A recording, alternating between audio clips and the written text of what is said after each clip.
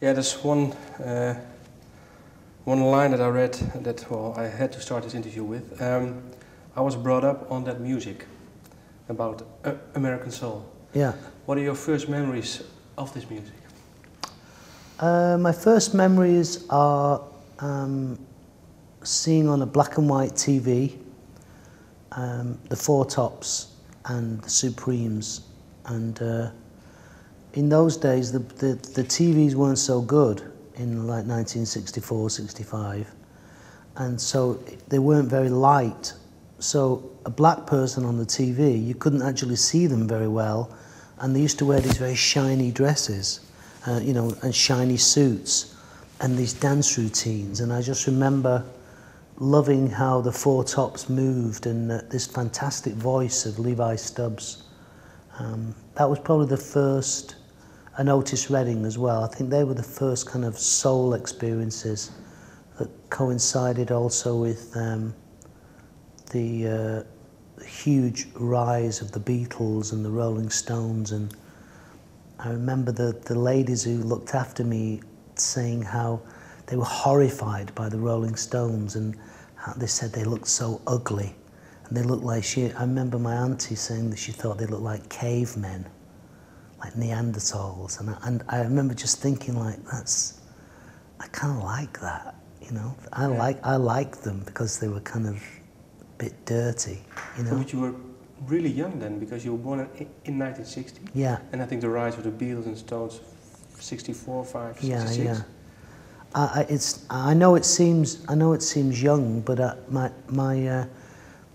the people who looked after me when I was a kid, the four daughters and a mother, when my father was working, they said I was very musical, very young, and that I used to be able to, even before I could read, I could actually find my favourite songs on the LPs because of the size of the grooves.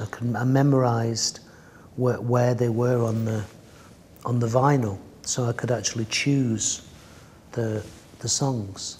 Is there one song that you still know that you knew the? Well, my first gig was when I was 6, and I sang "I Want to Hold Your Hand" by the Beatles with a grown-up band. Yeah. At a wedding, at one of the girls' weddings. Did you have a good voice back then? I doubt it. I mean,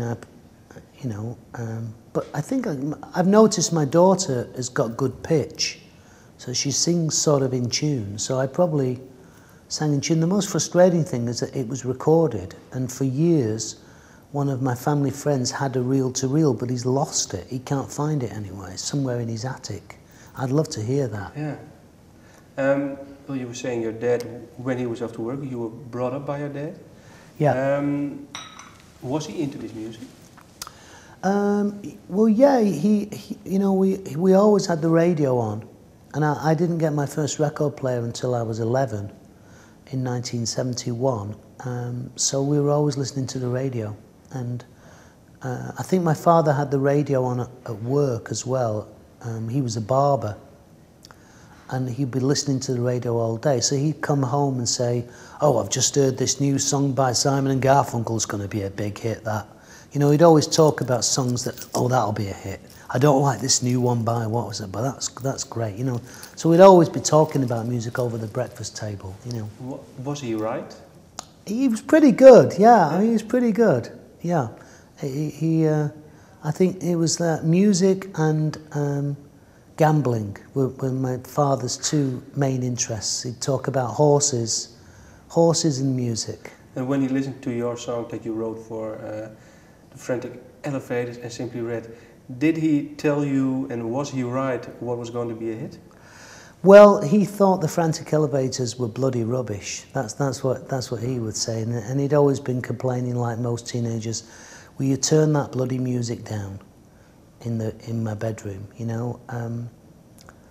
I just think he was ecstatic when we became famous with Simply Red. I just don't think he, you know, I'm from a pretty poor working class background. I don't think he thought we had any chance, but to make it. But I was inspired by the fact that the Beatles were poor working class boys, and they made it, and they came from the Northwest. And I thought, well, if they can do it, well, why can't other people do it? We could do it, you know.